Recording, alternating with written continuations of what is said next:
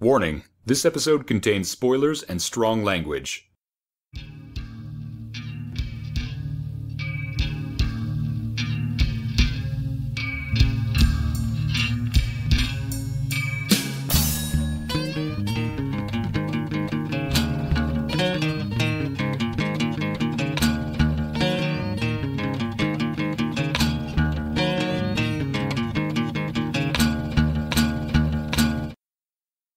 Alright, let's do this. Hello and welcome to the latest episode of Masters of Carpentry, the John Carpenter podcast, where we discuss all things Carpenter and Carpenter-esque. I am joined today by my co-hosts, Julia. Hi. Noel. Hello. And very special guest, Kevin. Yeah, you're not kidding when you said latest. It's nearly 9 o'clock over here. Oh, sorry about that. We can do it another time if you want, Kevin. No, I'm here. Let's do this. All right. John Carpenter's Stroking the Midnight Hour. That's right. That sounds like it actually could be a John Carpenter movie. John Carpenter's The Midnight Hour. Absolutely, I'd watch that. We are here to discuss, I think this has been one of the most highly anticipated episodes, for at least some of us. I know, I've been. We are here to discuss Big Trouble in Little China. The 1980s classic. We'll be the judge of that. We'll be the judge of that. And I know it's a film that I think we all have seen before. Mm-hmm. Yes. Do we want to just go a little around what is our past history with this movie? There is no beginning or end with Big Trouble in Little China. I don't remember the first time I watched it. I'm sure it was on television. I'm sure it was late night. I'm sure I was babysitting. That's usually when I saw most of these movies. It's always been there with me. And yeah, it's just one of those movies that you just, Big Trouble in Little China. I'm going to watch the hell out of this right now. It kind of finds you in the right place at the right time. And I won't say too much more. This is the third time Alex has made me watch Big Trouble in Little China. Emphasis on made. Yes. I did not know anything about it before Alex shared it with me. Emphasis now on shared. Well, that's really the best way to get into it. I mean, you can't really be prepared for this movie. No. You gotta be blindsided by it like all the rest of us was. You just gotta drive your truck straight in that alley. That's right. Sort of, I guess, semi-interesting on my part, because it's one of my parents' favorite mainstays of the horrible movie parties that they used to do. This and The Head That Wouldn't Die were their most favorite fallbacks for the horrible movie party. So I saw this, I want to say 10, maybe 12 years ago, and then haven't seen it again until last night. The experience was exactly the same. You don't really get that with movies that you watched as a kid and then watch again as an adult, because usually you're seeing it with different eyes. You see it with knowing things that you didn't really know back then, and that either makes the movie better or worse, in your opinion. And for me, it was exactly the same.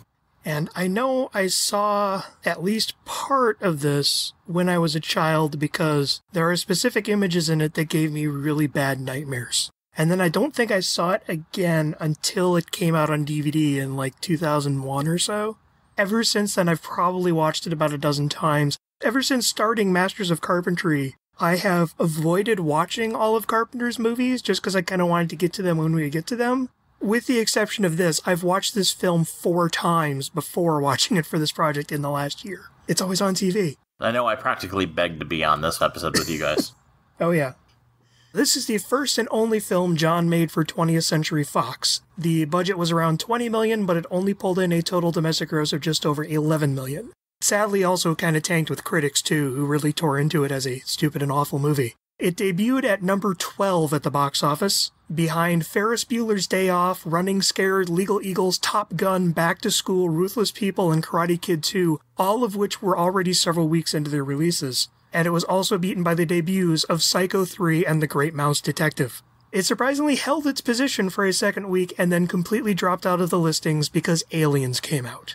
And everything dropped because of Aliens. Yeah, that would do it. Oh yeah. The film was directed by John Carpenter, who also composed the score, his fifth with fellow composer Alan Howarth. The film also features several songs by the Coup de Villes, John's band with his old friends and fellow directors Nick Castle and Tommy Lee Wallace, who had all just reformed and put out an album. And this did, of course, come with an obligatory music video, which I believe I tweeted earlier today, and will include in the production notes for the episode.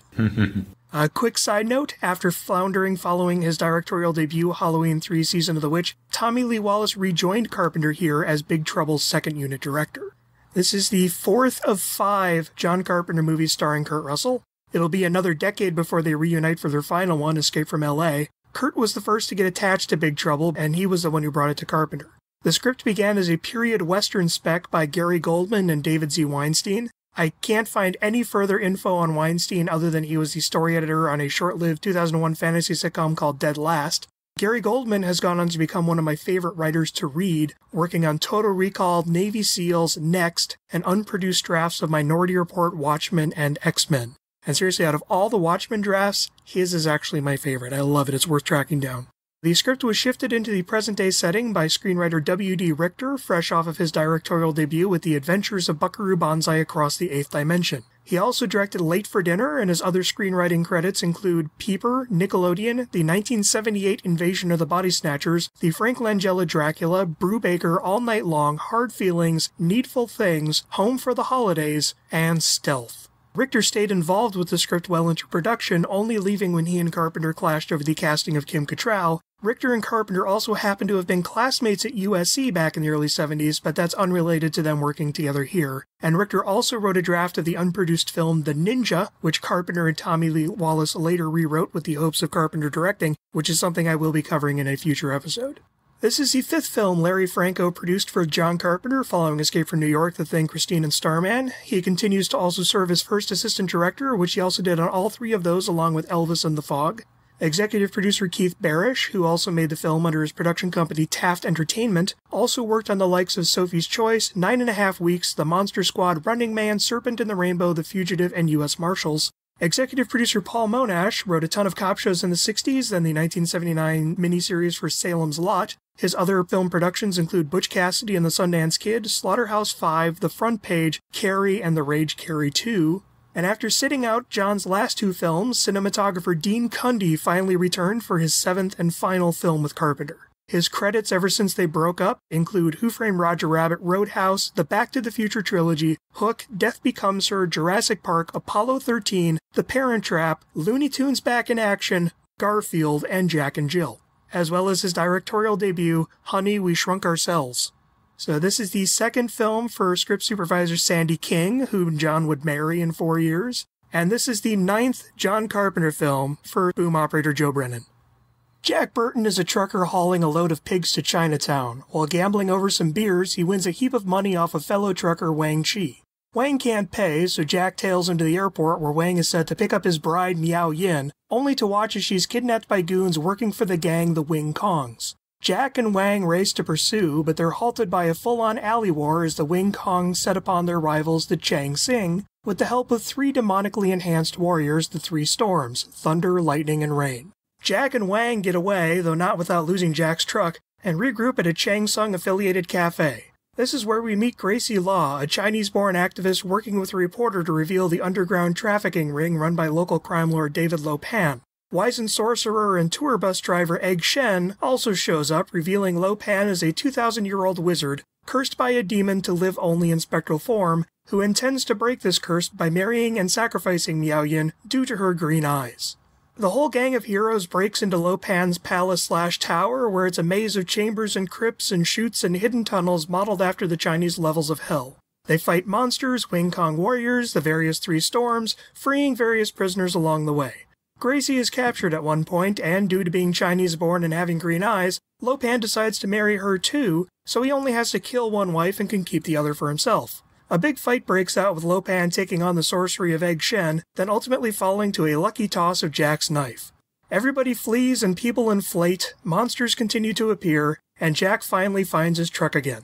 As the dust clears, Wang and Miao Yin are in love, Gracie goes back to her activism, and Jack rides off on another haul. I think that's the movie. That's definitely something that sounds like what I watched. Yes, it's easy to breeze over, and then a lot of stuff happens. So, Alex, do you recommend this movie? Yes, I feel like I'm walking into a minefield, but I do. It has issues, mostly with cultural insensitivity, as does Indiana Jones and the Temple of Doom. I could see what they were going for by doing the mysticism through a pulp take on it, but that still boils down to not respecting another person's culture, no matter which way you slice it. Other than that, it is a blast, and it's super fun, and I love it. Julia? So this is, as I said, the third time I have watched this movie under duress. And this is the only time I have genuinely enjoyed it. Oh. I did not expect to. I was doing my duty. Creeps up on you.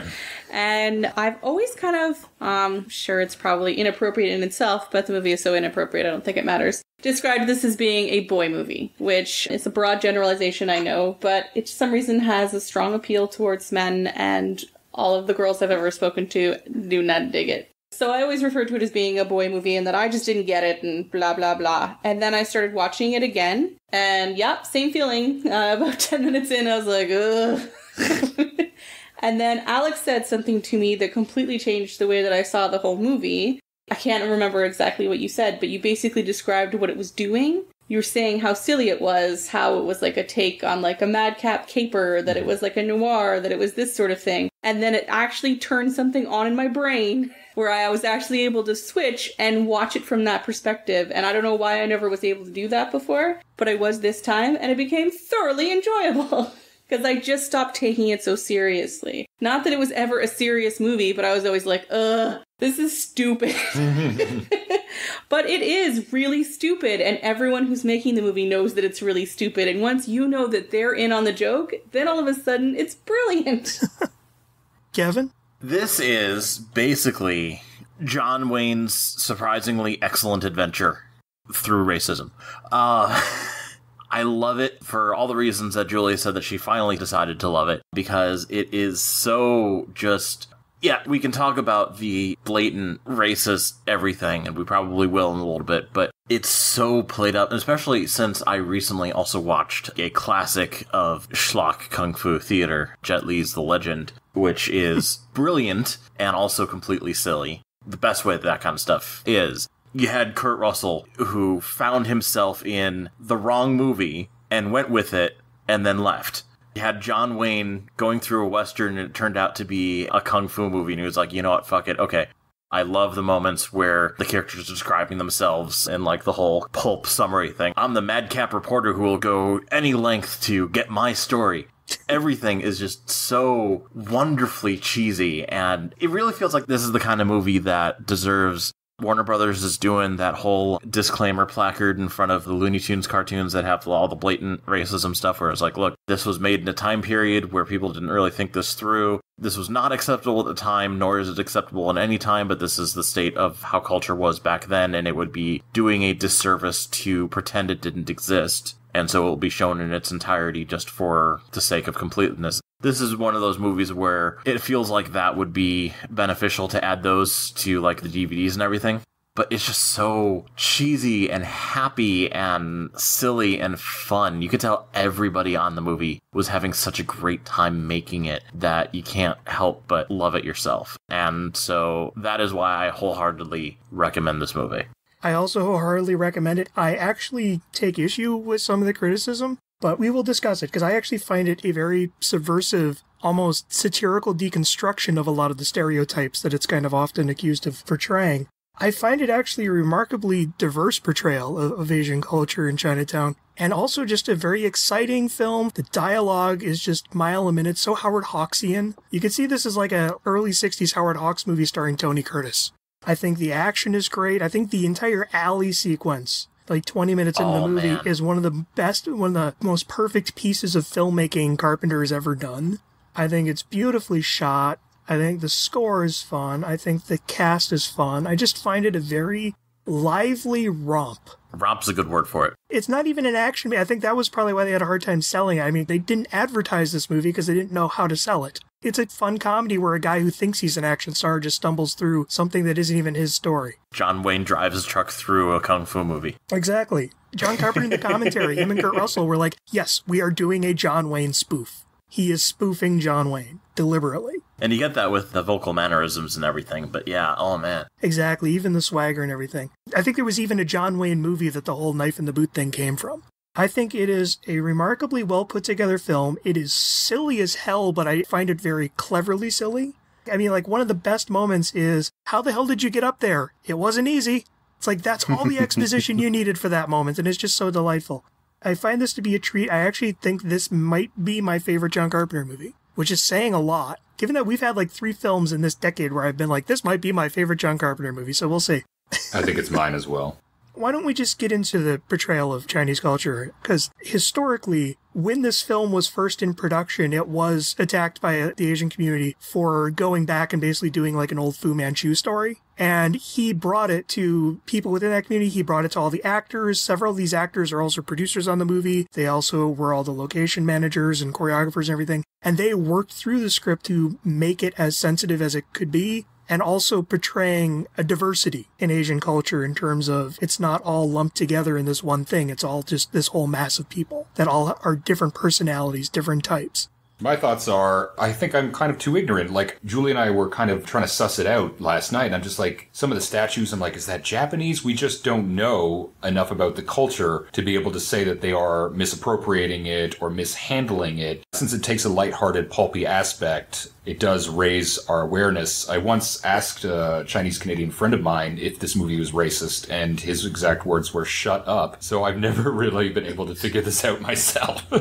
In terms of like the Fu Manchu aspect, I think a lot of people in this day and age believe that the accusations against Fu Manchu being racist was because of Fu Manchu himself. It wasn't. The Sax Rohmer novels were entirely racist in that they literally portrayed the entirety of Asian culture as duplicitous and deceitful and crime-ridden, and it's like literally being of Asian descent meant you will be a criminal. And anyone who is a criminal probably has some Asian in them. So there was this very Lovecraftian, let's just damn and condemn this thing that I don't understand. It's a nice analogy. His books, and I've read a couple of them, are awful. And the Fu Manchu character actually barely even appears in them. But it was just going near Asian culture in general was an awful, awful thing. And I think as the time has gone by, people have looked at those criticisms and just lumped them into, oh, well, the character of Fu Manchu is what everyone's complaining about. No, they were complaining about the entire novels as a whole. And the thing is, the character of Lo Pan here is a portrayal of what a classical royal dignitary / sorcerer in Chinese lore would have looked like. And I actually love that they portray that image as basically a false front, and in reality, he's just this horny little old man cackling in a wheelchair. So there's even this kind of Wizard of Oz aspect to it. Plus, I love that actor. Everything I've ever seen him in, he's always fantastic. He's true. Oh, James Hong, he's wonderful. Yeah. I think he's on Guinness for, like, most film credits, because he has, like, 300 or 400 film credits. I've seen him constantly. And he's still alive. He's in his 80s, and he's still working. Oh, yeah, Kung Fu Panda. He's got a very distinctive voice, yeah. He's the goose, right? He's the goose, and he's Kung Fu Panda's dad. He was my favorite character in that movie. Speaking of his distinctive voice, if you've ever seen the original Godzilla, the one where they spliced in all the footage of Raymond Burr, he voices half the characters in the English dub. Interesting. What I loved about Lo Pan is the central conflict here, it's not about Americans versus Asians like you would get in a lot of films of this type. It's not even Jack's story. It's about Lo Pan he's not even representing Asia, he's corporate. He is a CEO, he is a banker. Him and the Storms are always walking around in pinstripe suits. And who are the heroes? The heroes are the blue-collar laborers, people who run the diner. Egg Shen he's a rich man, but he's a humble rich man. And so it's almost this kind of class struggle more than it is us versus them, Americans versus Asians. Like, there's even a bit there where, you know, they're drinking up the concoction and they all salute America because they are Americans and they're living in America. Mm-hmm. You know, but it's their culture within America. And I love that they said, you know, China is a mindset. It's in the heart. There was that whole thing earlier where they were discussing how could this pseudo-mythological character be in, where's this, California? Mm-hmm. San Fran. Wang's uncle, I think, that says China is here. It really kind of evoked a whole Neil Gaiman American Gods kind of feel to it where your culture is wherever you set your roots. You bring your home with you. And that's really what that felt like when it was doing that. I feel like I need to explain this. When I say it really feels like a racist kind of thing, it's one of those things where you look at it and you're like, I can't tell if I'm supposed to feel uncomfortable about this or not. Like Alex said, it's more out of personal ignorance than anything else. Like, it feels like it should be racist. If it's not, then, you know, more power to it. I don't know about you guys, but a lot of this stuff is just insane. Like, it's so ridiculous that it's like, they just chose China. They just chose a country. And then they inaugurated a whole bunch of, like, Asian-y type things, maybe. But it's all just so ridiculous and so layered and has this whole history that isn't really a history, that it was just kind of, like, otherworldly. So I didn't really think it was like super angry against. I think it was There's not like, a drop of hate in this. No, it was just silly. That part felt over the top, but so did every other aspect of the movie, which is why I was more okay with watching it than I probably would have otherwise been, even though, not knowing very much about any kind of actual cultural influences that it would have derived from. It was like, it felt really over the top, but so did Jack, and so did all the, straight American people. And I should point out, this is actually built on the legends of traversing the levels of Chinese hell. The Bigfoot creature that runs around is a Chinese wildman who is a part of the lore. So is the eye creature. So it's like they actually did really bring a lot of stuff here. So are the Three Storms. And they built the story around researching the culture. But again, the original script was a period Western that was about Chinatowns being established along the railroad. And it was about how this culture is now first coming here and setting roots in America, as opposed to this movie where it's they've been here. They are here. That's where I wish I could find that original script just to see what that dynamic was like. Mm-hmm. It feels like there's a lot thrown around in there, but it's like if you stop and think about it, unlike, say, like Escape from New York, where when you stop and think about it, none of it holds together. There's a lot of stuff here where I stop and think about it, I'm like, okay, that actually does kind of build an interesting thing here and build that stuff there. And I think in terms of the portrayal of the ethnicities, there are a lot of elements in this film that, had they been by themselves, would have been completely stereotypical. Egg Shen would have been the magic ethnic character. Lo Pan. Even Wang by himself. Even Wang by himself, yeah. This kid who happens to also be a kung fu master because he's Chinese. But by putting them all together, along with the broader confluence of things, because you have the gang wars, you have the fact that it's a multilingual area where some people speak English, some people don't. The fact that you get into the actual business side of Lo Pan. The fact that you have this character like Eddie, who isn't cultural, doesn't even study martial arts, he's very American and very, very yuppie-ish. You have this broad, diverse range of characters showing that it's not just this one thing that's being lumped together as this uniform thing. Valid points. With this further information, I feel like I should probably withdraw the "this feels racist" comment. No, that was your gut reaction, man. That was my gut reaction while I was watching it, but again, that was all from personal ignorance. So. Well, it's also the 1980s film dealing with Asian culture. You can usually just assume correctly that it's going to be racist. And, I mean, all four of us are white and half American, half Canadian. By all means, listeners, if there are people out there who do have feelings on this, I would absolutely love to hear them. I would love to hear it as well, yes. I actually did look around, and I was having a hard time finding any actual discussion of this film among the Asian community other than just the initial uproar when it came out. Mm-hmm. But that seemed to die down as soon as the movie came out. I don't know if it's because they saw it, if it's because the film tanked and disappeared quickly. I don't know. I would be curious to learn more about that. Myself included. I find that this movie does not come from a place of hate, which is why I would never really fully accuse it of racism, but I could accuse it of cultural ignorance, but I don't know enough. I myself am ignorant, so that's why I'd like to hear from actual Chinese Canadian, Chinese American, or just Chinese people would be wonderful just to know, just because I don't want to be that guy who's just like, let me tell you how it is. As a white person, I know exactly how this is going. And it should also be said, it was written by a white guy, it was directed by a white guy. While they did bring in other people to consult on it, it's still by them as opposed to people who are within that community themselves. So that can absolutely affect how it turns out too. So. Exactly. I don't want to be dismissive as well, because if there is racist or ignorant components of it, I'd like to be aware of that, just so that, I know for the future. Have anything else we want to add about that before we roll into other aspects of the film? I'd like to get talking about the movie itself, because holy crap. Let's go ahead and bring up Jack Burton. Kurt Russell. John Wayne. The guy who thinks he's John Wayne. I haven't watched too many John Wayne films, so to me, he just came across as like a radio DJ right off the bat. Listen to good old Jack. Well, a lot of it comes through in the vocal mannerisms and the swagger. The swagger, yeah. When I saw this, 15 years ago, it was either my mom or my dad. I think it was my dad that said that he was playing John Wayne. That's really what stuck with me, is that it was John Wayne, literally and figuratively, driving his truck through this kung fu movie. I just love this setup of, he just shows up with a haul of pigs, wins a bunch of money in a gambling thing, as opposed to how it would usually go, where he'd lose a lot of money. Mm-hmm. Then just starts following Wang around, gets embroiled in this whole thing, his truck is gone, what the fuck is going on? I love his reactions to things. What was that? What is this? What is going on? It'll appear no more. What'll appear no more? My favorite part of this, and I wish that they had kept this running joke going through the entire movie instead of having him be the one to finally defeat Lo Pan.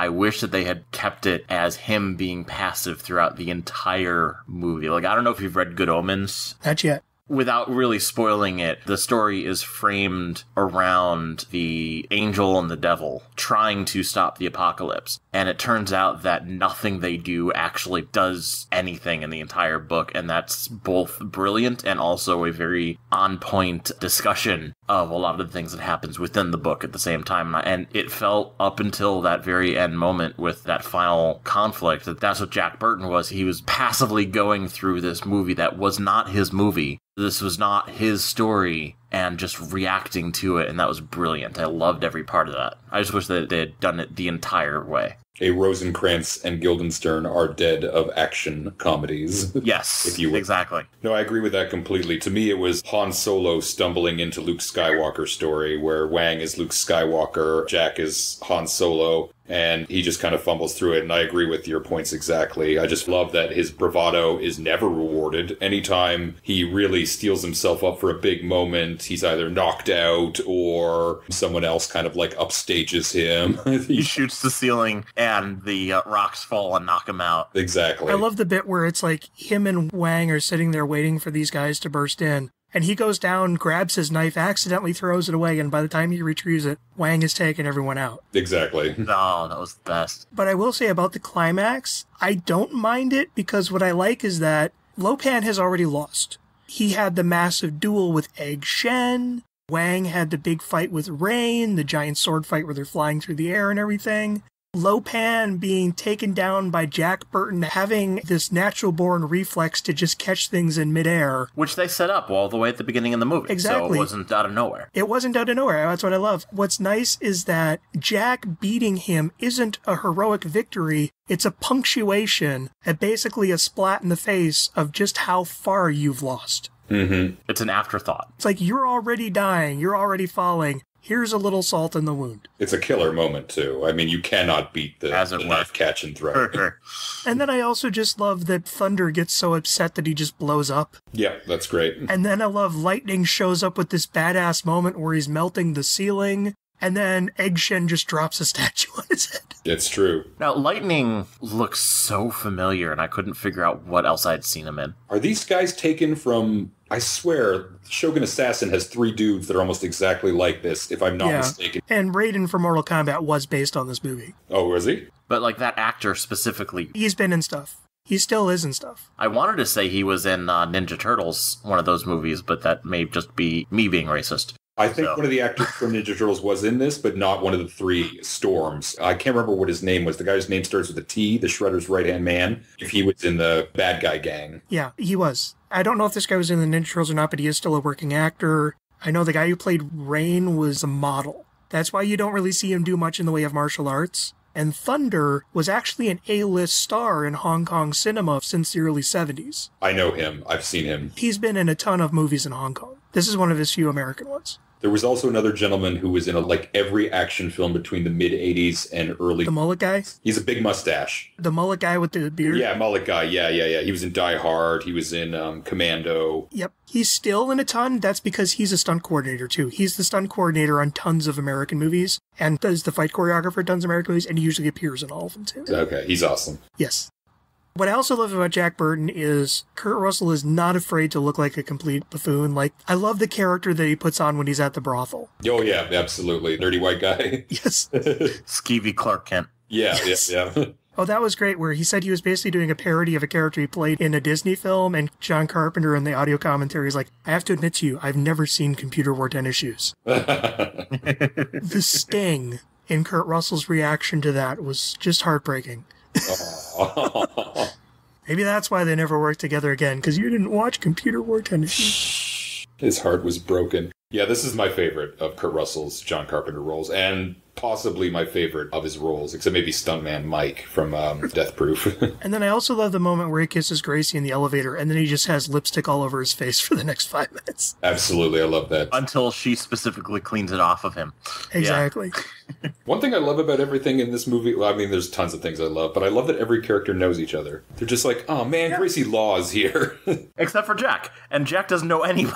It's like, first off, who are you, and how do you know you, and how do you know you? He knows Wang. Wang is someone that he has known. Yeah, I aside forget from every that, time. everybody So else. many characters. Like Margot, I'm like, who the hell's this? I forget every time she's in this movie. But I think that's because I don't think they clearly established it. Wang is also a driver. So they know each other from the road. Okay, yeah, that makes sense. Because there's Eddie, we know, is the maitre d' at Wang's restaurant. At Uncle Shen, yeah. Margot's looking for the big scoop, because I always think that Gracie Law should be the reporter, but she's a lawyer, I think? She's a lawyer who... Doesn't do any lawyering. I can't remember if this was a line that was just in the script or if it was kind of buried in dialogue, but she was born in China. Gracie Law was? Yeah, Gracie Law. She's a white person, but she was born in China. It wasn't in the dialogue because I had the subtitles on and I never caught that. Then that might have just been a cut line. I did read the script, which is pretty much the shooting script and what they went with, except for just a few bits. That, I think, might be one of the bits that was cut out. Because she came over here as an orphan, too, so she knows what it's like, and that's why she's against human trafficking. I see. Was she born in China? Because that would make more sense. And that's why she qualifies as a second wife, because she's Chinese-born with green eyes. That makes sense, then. The way Lopan was reacting was that she was a nice bonus. Oh my god, I love Lopan. He's like one of the few villains that just goes with the flow.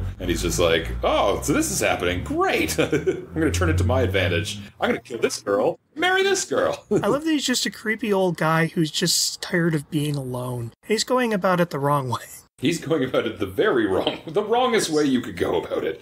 He's just such a sad, pathetic guy. And that's what I love about in terms of like the portrayal of Fu Manchu is he's not being portrayed as this horrible evil monster. He's just this really creepy, sad old guy that you just want him to be like, just go away. He just hasn't been able to let go for 2,000 years. And I just love these things that James Hong does, like with these kind of little squeals that he does. Oh, his mannerisms are amazing. I love that bit where he's doing the sorcerer battle and he's just trying to waggle his thumbs. Yeah. Like he's playing a video game or something. Yeah. He's just so into that role. He's having the most fun out of an entire cast that is having a lot of fun. Yeah. It really looks like everybody was having the time of their life there, and it really shows. Mm-hmm. Yeah. When we talk about Dennis Dunn as Wang Chi. Oh, he's great. Oh, he was great. Yep. I love that they had a character named Wang, and they did not once ever feel the need to make a dick joke. Yeah. Not once, because in every other film in America featuring an Asian character named Wang, they do that. Pretty pink. Yes. And that's Long Duck Dong. Yeah, from 16 Candles, yeah. 16 Candles, sorry. But I mean, even Balls of Fury, that had James Hong, yeah. Oh, they're still doing that. Yeah. Yeah. We haven't gotten through that. In the television show Unbreakable Kimmy Schmidt, they completely reverse that, where there's a character, I can't remember his name, it might be Dong. His name's Dong, and he goes, oh, Kimmy. In Korean, that means penis. Because she was about to make that joke, and she had it turned right around on her.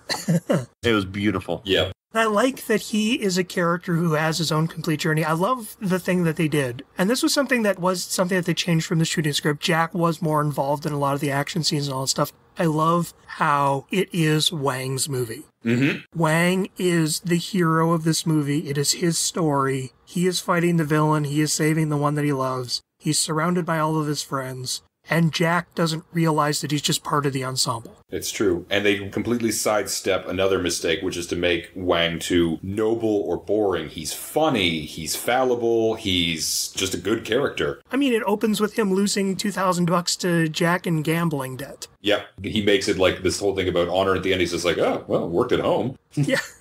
That's what I also love is that there's no, as over-the-top fantastical as this movie is, there's no, like, falseness to it in terms of, like, nobility and meaning and morality and pride. It's people just doing what they gotta do. Yep. And, sometimes they make bad choices. Sometimes, I even love the bit where Jack shoots somebody and the guy goes, is this the first time you plugged a guy? And the way that Jack says, of course not, means that yes, it was. Absolutely. There's so many little details like that. Like, the door opens automatically. Like, did you do that? And Wang is like, Sure. Yeah, I guess so. I hope so. Yeah. Just little moments like that. The dialogue is like, on this viewing, even more so than any other viewing when I was more paying attention, dialogue is just crackling. Everyone's got something to say. Like, one person's like, oh, I must be monumentally naive. And Eddie's like, yeah, you are. I love that.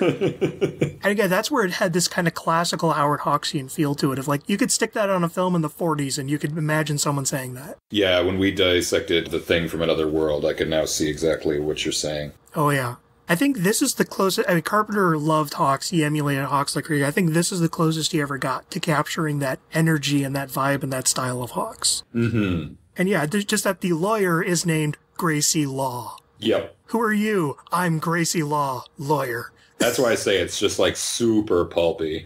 I loved Gracie Law. I love Kim Cattrall as Gracie. Oh, she's wonderful. Wonderful. She was great, yeah. Again, played over the top, but exactly the same amount that everybody else was. I even loved very staged moments like where they're in the sewer tunnel and she's like, "Where's Eddie?" And she pulls up Eddie. "Where's Margaret?" Pulls up Margaret. "Where's Jack?" Pulls up Jack.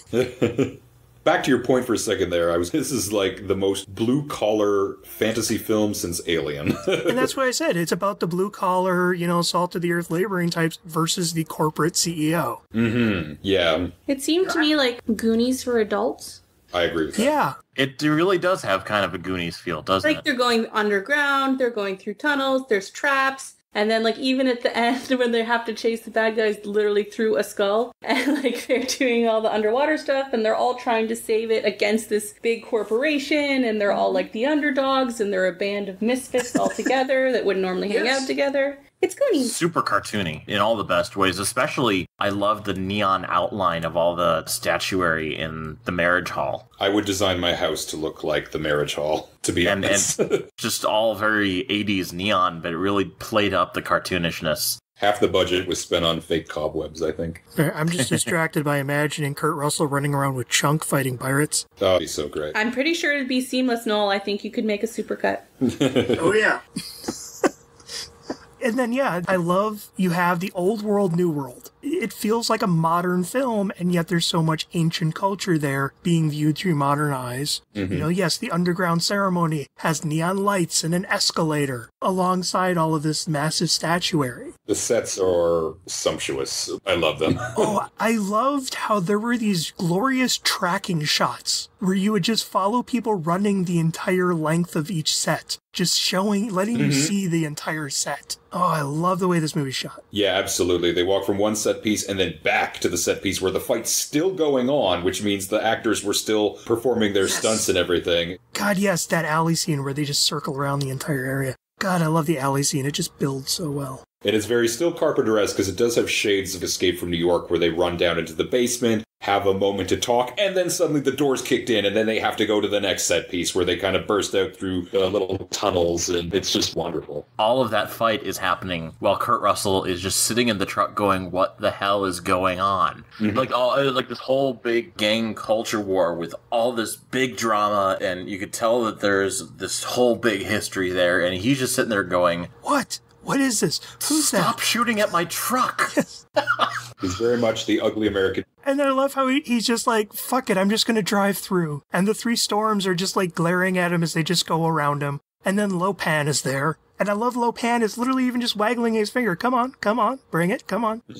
And then just that effect that they do with Lopan with the glowing eyes and the glowing mouth. That is so iconic Carpenter. Yeah, the glowing eyes, the lightning effects, everything looks wonderful. Whenever you'd have that green ripple of energy. Yeah, absolutely. Which, very reminiscent of from the last time that I watched Prince of Darkness, which you guys will get to at some point. We'll be getting to next month. Also starring, what's his face? Yep, Victor Wong. Yes. And Dennis Dunn, who plays Wang Chi, also is in that movie too. I look forward to watching it for the first time. Now, one of the interesting observations that I had, and Kevin, you weren't on for that episode, but you won't get it. Alex and Julia, Black Moon Rising was a story about the heroes losing a vehicle. Their first attempt to recover said vehicle doesn't go well, so then they hook up with an expert, break into the massive underground complex, and in the last 10 minutes recover the vehicle. It's just an interesting, weird parallel, especially compared to the original Carpenter script of Black Moon Rising. It's like you could lay these scripts on top of each other, and there's very similar story mechanics going on. It's very true. It's very true. A lot of Carpenter films are very like point A to point B, then to point C, then back to point A kind of films. Yeah. It's like a Skrillex album. All the songs are exactly the same beats. Do you know what John Carpenter hates, guys? Skrillex? No. Do you know what John Carpenter hates? What? What? Costume changes. That's true. Everyone's always wearing the same thing all the time. Everyone is like a 90s cartoon. They just have one outfit. Everyone always has a uniform. Like April O'Neil in her yellow jumpsuit. When I saw him, when he took off that poncho when he went through the thing and he had that t-shirt and he had the full outfit, I'm like, how many meetings did they have about that t-shirt? I'm like, at least 3 meetings were had about that t-shirt. And then I love he goes into the variant figure of nerdy white guy and then goes right back to t-shirt. Yep. That's true. Well, back into uniform. So now he has a jean jacket, but then he loses the jean jacket and is right back to the t-shirt. well, to be fair, doesn't this all take place over the course of like one day? Yeah, but lots of John Carpenter's take place in that kind of linear storyline. Like, they all have the same outfit. It all kind of real time, like, goes through that. It's very like a play type of thing. I kind of like that because it allows a character to have such a signature look. It's a definite, that's who that is, that's who that is. Let's do this. John Stylized Carpenter. The John Carpenter fashion line. I actually think that would sell, guys. I think you should cut that out. Oh, I think you can Patent bring pending. half of that, back. Patent Yeah. pending. It's who you'll always ever be. Camo tights, they're due for a comeback. I think we'll see how that goes in Escape from LA where he digs out that outfit after 15 years. I really liked when they beat the guy at the end and all of his golden statues fell over and they were all just plaster. But they were just watching it go. Yeah. Yeah. This whole minute-long cascade of they just stopped and watched it. That in itself was amazing, the domino shot. I just appreciated the fact that they weren't made out of gold. It was just spray-painted plaster. Yeah, his business brought in low returns that year. Yeah. He spent all that money on the neon track lighting. It's like he priced out that throne room and he had to make some cuts. Feeding a beholder is actually really expensive. Actually, something that I just realized is that for a film of this type, especially if we're bringing up Fu Manchu, they never once got into opium or opium dens. That's true. Which would usually be what the bad guy's doing. Mm-hmm. No, he's just involved in human sexual trafficking. No biggie. Well, he's a banker. Wasn't that his public front, was that he was a banker? He's a banker. What I like about the trafficking angle, which is, I shouldn't use like about that. What you appreciated in this movie context. What I like is, if they had gone the opium den route, that would have been the typical stereotypical villain thing to go. This is more an issue that is more of a broader worldwide issue and is not just identifiable to one culture. Yeah, I like that. Mm-hmm. And it also deals with the issue of immigrants. People come over here with hopes and dreams and get caught up in trafficking systems. Which we see Gracie fighting right from the first moment we see her. Was Lopan involved in the human trafficking? I think he had just abducted the two because the human trafficking they burst into and stole her from. That was a separate operation. No, but remember all the women in cages that they free from his compound? Oh, did they? They also specified that those street thugs were a branch of that greater gang. Okay. But they stole her for their own reasons, but then when word of the green-eyed Chinese woman went up to Lopan, he's like, I want her. Okay. But yeah, then there is that broader thing where when they're breaking in underground and there's that bit where Kim Cattrall is bound up in a kind of bondage fashion, that's where it's all cages full of women who are being trafficked, that they all break free. Roger that. And just to clarify, they're stealing these women by grabbing them as they walk off the plane at the airport? Surrounded by people, even with people who can identify them standing there. Yes. Yeah, that is not well thought out human trafficking. Pre 9/11 America. Although I did like the guy that showed up in like the Inuit glasses, the Inuit sunshield glasses, like looking all boss. Like the glare reducer glasses? Yeah. That was pretty cool. Well, that's 80s gangs in a nutshell. They all kind of wore that. Like, if they weren't wearing something like that, it was like 3D glasses and a mohawk. Basically the entire cast of Back to the Future 2. Yeah, pretty much, exactly. Yeah. One thing that I was surprised to learn was I had always been of the assumption that the character of Miao Yin was a Caucasian woman made up to look Asian because they needed someone with green eyes. That's what I thought. She's Susie Pye. She's from Ohio, but she is of mixed ethnicity. Her father is Asian. So she is not wearing any makeup. That's her own hair and everything. She just has light brown eyes, and they needed someone with light eyes just so the contacts would stand out. And Kim Cattrall is even wearing contacts too. She does have green eyes, but they just aren't that vibrant. I saw that this time. Before, I was just like, oh, yeah, they made a white woman out to be Asian. This time I watched it on, like, a much better resolution, and I'm just like, oh, I think she might be biracial. Yeah, so that was neat to actually look that up. But you could see when they do those extreme close-ups of the eyes, oh, yeah, there's contact. It's too bad that she's just such a non-entity as a character, though, because they have Kim Cattrall and even Margot's tits, but, like, Meow doesn't even struggle. Like, at the airport, it's just, okay, and then she's just flying in the back of the car, like, I guess this is happening. like no dialogue at all, just mainly unconscious. Yeah, and Susie Pye, her career comes from being a Penthouse pet, which basically led her to a string of movies where she's the Asian woman who has a love scene with the hero. And this was like one of her last things. She kind of disappeared for a while. Yeah, she was given kind of short shrift. She is. And I think that's kind of why they put Kim Cattrall in there with her, just so you have something a little more going on. Mm-hmm. Yeah, Kim Cattrall's great. And Margot, too. They're both very good characters. Maybe that explains why Margot exists, though, because she is non-existent, and that way there's like two women that are actually have good characters. Mm-hmm. Because Margot doesn't really do anything. Margot doesn't really do anything, but she's just a fun character to bounce off of. She's just neat, but Meow doesn't do anything either, but she's not talking, so someone has to. Well, I also like Margot is like Jack in that she's also the outsider. So she's the person to bounce off of in terms of like, what does that mean? Explain this to me. Mm-hmm. I just like that she's irritated throughout the whole movie. Everything seems very inconvenient to her. I'm just going to do everything I possibly can to get my scoop. And I like that her and Eddie had a thing. Yeah, no, that was cute. I like that she's also the instigator, too. Yes. Where she's just like, yeah, let's meet over at my house. Wink. He did have lots of women in his army, though. Like, there was a fight scene where they just... the guards. The guards were all women. Or specifically the guards of the women's prison, yeah. Yeah, there was women in his little entourage there, too, which was kind of cool. Mm-hmm. And that's what I loved is Eddie and Wing show up, the two women appear, and the women completely kick their ass before they're finally able to then overcome them. But still. Yeah, that was great. I love how they pull the guns, and the women just knock the guns right out of their hands and shoot tear gas in their face. That was hilarious.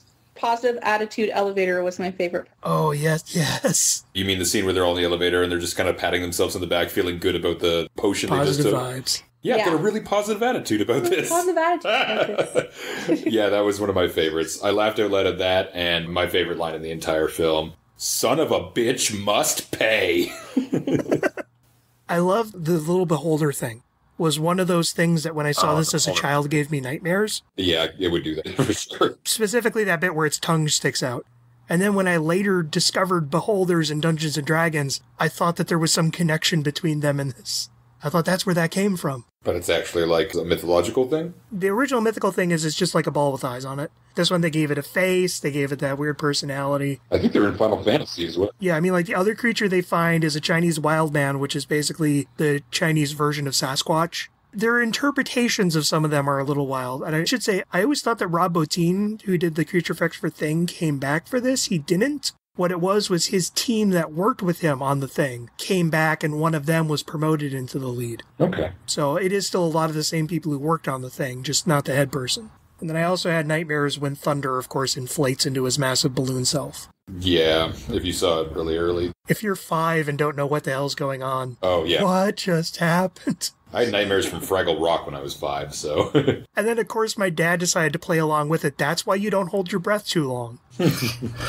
What I love is that was even not out of the blue, because that was how he threw Jack off of him in the circle prison, was by doing that. That completely set that up. And speaking of, I love the bit with Jack in the wheelchair. Mm-hmm. Oh, God, that was great. Especially the bit where he has to pull himself back up. Mm-hmm. Yeah, absolutely. There's him going screaming backwards down the entire corridor. Oh, my God.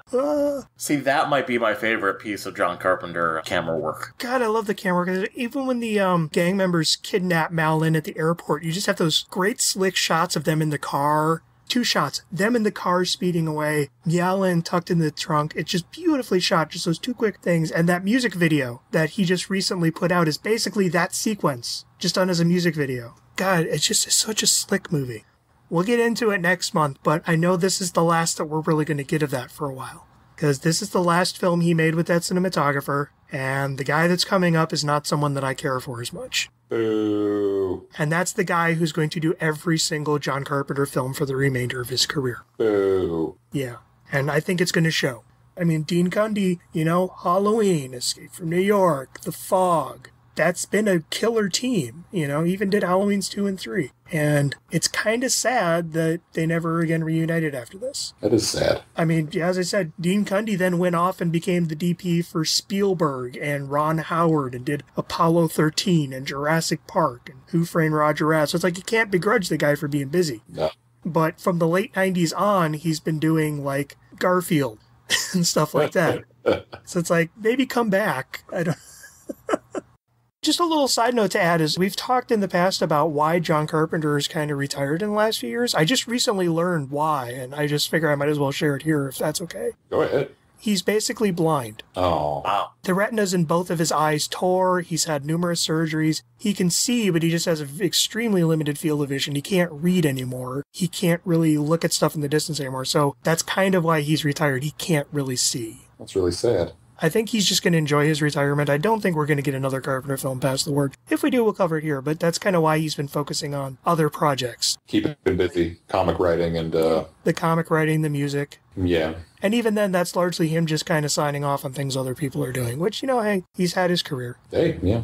He's got quite the legacy. But yeah, and it's just to have that great eye. And that this is one of the big blows to, I think, Carpenter's style is losing the people who helped emphasize that style. Mm-hmm. I really seriously, I'm kind of dreading going back to Prince of Darkness in the context of this broader career because my memories of it is it's going to be a big step down. And every other film since is going to be a pretty big step down. I'm holding out hope for a couple of the films. Anyways, we're kind of diverting a bit. You are not selling it, Noel. I know I'm not.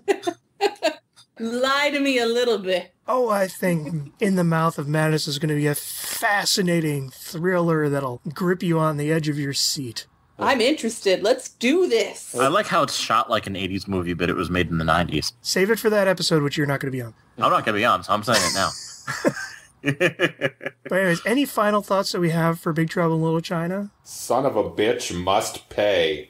I love this movie. I love it. I was a bit more critical this time, but I implicitly love this movie. It is probably my favorite Carpenter film and one of my favorite films of all time. I will say, I don't think it's his best movie, but by God, I don't know that there's going to be another one that I like as much as this. Even ones that we've gone through. I think it's his most fun movie. Yes. Because everything else, like It's joyous. Assault on Precinct 13, is not a fun movie, but is such an artistically beautiful movie. It actually is really fun at times, though. Well, no, but I mean, Remember when they're playing potatoes? you know what I mean. But, Yes. but this one is just so unabashedly, like you said at the beginning, romp is probably the best description of this movie. And so iconic, too. Like, you will find people that quote this movie, even without even realizing that they're quoting it, because it's just pervaded the public consciousness. Certain lines, certain scenes, certain everything that you keep seeing pop up again and again and again. They're all from this movie. Such a fun movie. Oh my God.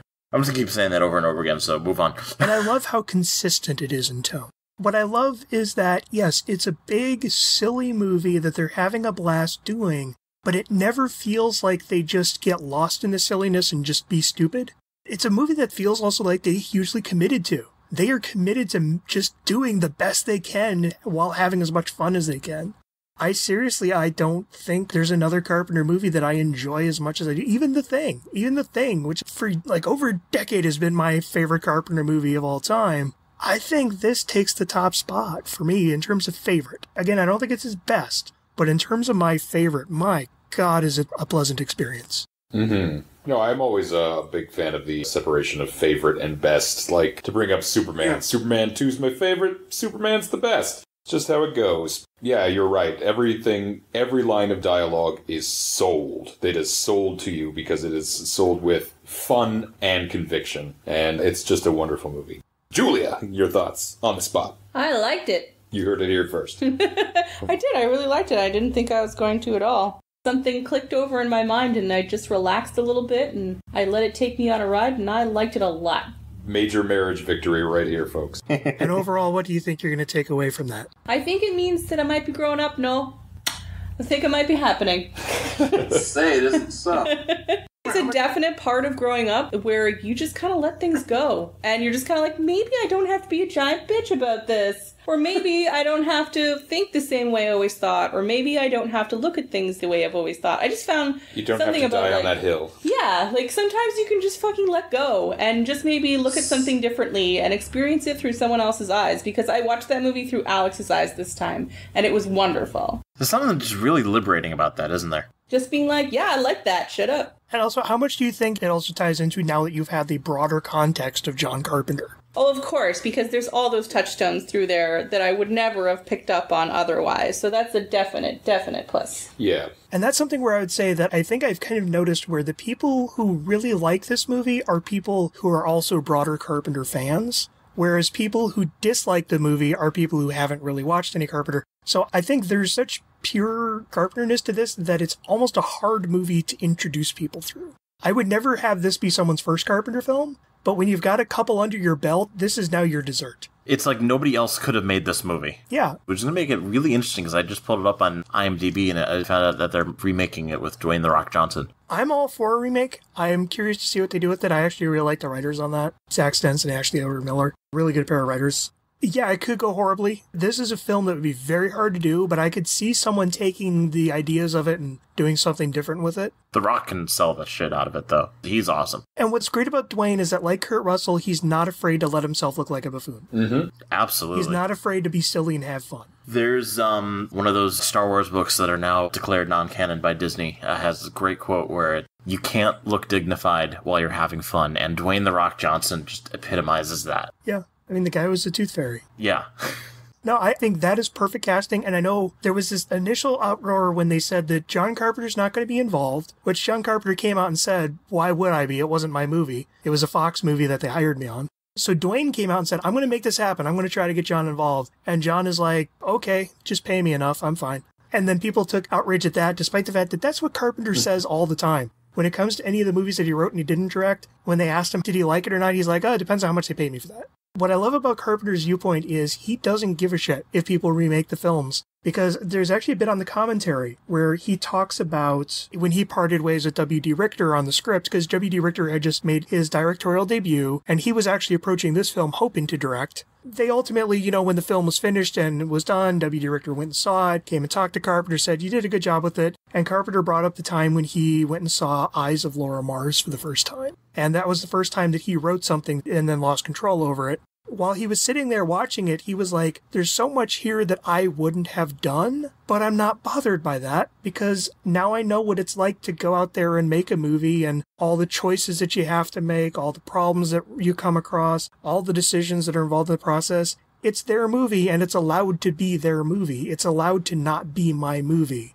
So he doesn't care about remakes. He doesn't care about other people adapting his work or doing sequels. So long as they're good. Again, he doesn't even care if it's bad. It's just, it's not his movie. He'll never say if he likes something or hates something when he's involved with it in that way. He'll just say, it wasn't mine, I didn't make it. Which is it's just this interesting kind of weird philosophy he has that I admire. Mm-hmm. Sounds like John Carpenter grew up too. I think people get a little too attached to, like, he's the only person who can ever make this. No, he's not. He's the only person who can make it the way he does. But that doesn't mean that other people can't make it in interesting ways. So I'm curious to see how the Big Trouble turns out. And I still need to read the comics that they've done in the last couple of years. I will be checking those out at some point, as well as the unproduced TV movie sequel that almost got made in the 90s called More Big Trouble in Little China, which was written by Peter David, the comic writer and Star Trek novelist, as well as Chip Proser, who wrote Inner Space, before it was rewritten by a much better writer. I will be covering those in upcoming bonus episodes at some point whenever I get done with all the thick ones that I've been sitting on. So, I think that's all I have to say about Big Trouble in Little China. I think I'm done too. I think I'm out. Likewise. I concur. Thank you for listening to another episode of Masters of Carpentry. We bid you good evening and look forward to seeing you for the next episode where you will pay.